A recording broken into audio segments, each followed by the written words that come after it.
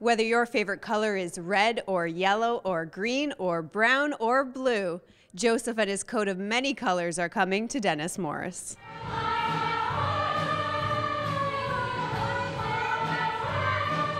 Joseph is taken from the Bible, it's taken from Genesis, and it's the story of a young man, one of 12 brothers, his father's favorite.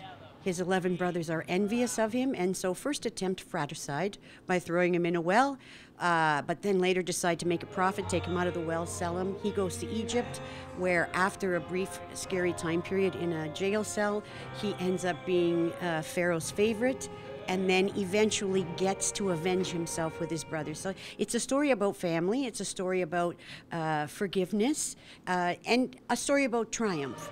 And how many students are participating in the musical? If you include backstage, onstage, ushers, probably we are getting close to 80. After your performance in last year's Fiddler on the Roof, how did you prepare for this role? Well, I had to really take it back. You know, it's a very different character, so I had to just completely start over, you know, look at the music, look at the show, look at the character. It's not like an easy character to play, but, you know, it's obviously very, very different than last year, so I just have to really scale it back.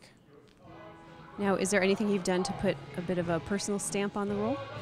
I think that's at some points I am very much like Joseph, you know, at some points in his journey, so I think a lot of me personally comes out in the role throughout parts of it. And what can audiences look forward to at opening night next week? I think just the whole thing is great. You know, we have a very strong chorus, the music sounds great, the set looks awesome. I think just the whole thing, it's an experience. Can you tell us a little bit about the musical styles of Joseph and the Amazing Technicolor Dreamcoat? I think this is a great musical for anybody to come and see because there's a variety of genres within the musical. So we've got some country, some jazz, calypso, so it's a really entertaining musical because of that. And are students responsible for the instrumental music as well? Yes, so we have about a 9-piece band that is accompanying them, and they've had to learn all of that music, but they've really risen to the challenge to learn all this music.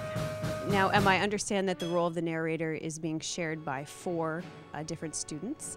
Does that relieve a little bit of the pressure for someone playing the role? Definitely. The part of the narrator is really demanding. She sings in all of the songs, and when you're singing with the other 3 narrators, it just feels like you can relax a little bit, and afterwards your voice isn't as tired. Julia, what has it been like working with some of the older students here at Denis Morris?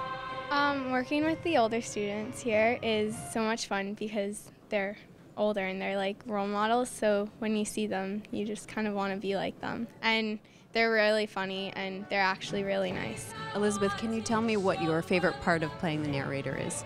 It would definitely be singing the parts that no one else gets to sing. You're telling the story, so it's the added parts that no one else talks about or really knows except for what you're explaining to them. Madison, as a grade 9 student, did you find it a little intimidating trying out for a musical your first year of high school? Definitely, because all the older kids are so good. So I thought like it would just be so like a lot harder than it was, but everyone's just so welcoming. And so how have the students dealt with some of the racier parts of the play? We try to actually, this time around, we've made them perhaps a little racier than we should have. No, they're actually quite, God bless them. They are so open, and we know there are grandparents in the audience, so we're not going to do anything, Chicago-esque, but we do push it a tiny bit, just for burlesque's sake, for humor's sake. So, and they're very, very good.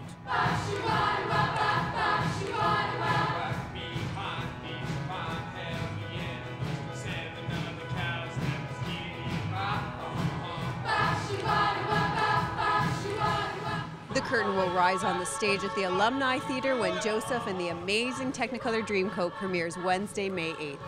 For ticket information, please contact the school. I'm Katie Jones, reporting for The Source.